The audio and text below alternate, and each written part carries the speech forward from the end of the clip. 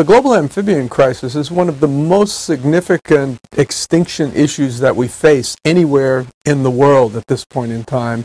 The loss of amphibians over the past couple of decades due to the chytrid fungus is really frightening, and it also is an indicator of how unhealthy a lot of our planet actually is, because in many ways the amphibians, because of their very complex life cycles and multi-stage life cycles, are really the canaries in the coal mine, and they're sending us a very strong message that something is wrong, not just with the amphibians themselves, but with the entire planet. The Western Ghats region of India is one of the world's highest priority biodiversity hotspots, and amphibians are a very important group within this region, and also a group in which I expect that we will still have many new discoveries, finding species as yet unknown to science. So this is all very exciting. We're really in a new era of species discovery comparable to the greatest periods of the 19th century.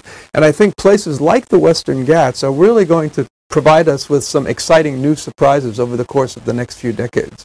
And what's really exciting, even though this is a high priority area, there are many threats to the region, we're seeing the emergence of a lot of conservation partners, a lot of conservation action coming from within India itself, and this really bodes well for the future. And we hope to be able to work closely with Indian colleagues in partnership to make sure that the wonderful biodiversity of this very, very high priority region is maintained for a future generation of Indians and for the world as a whole.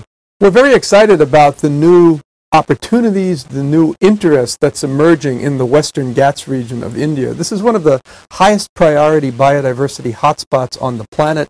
It's an area that is under threat from a variety of sources, and yet there are real reasons for hope. There's a community of Indian scientists that is emerging and really carrying out outstanding work.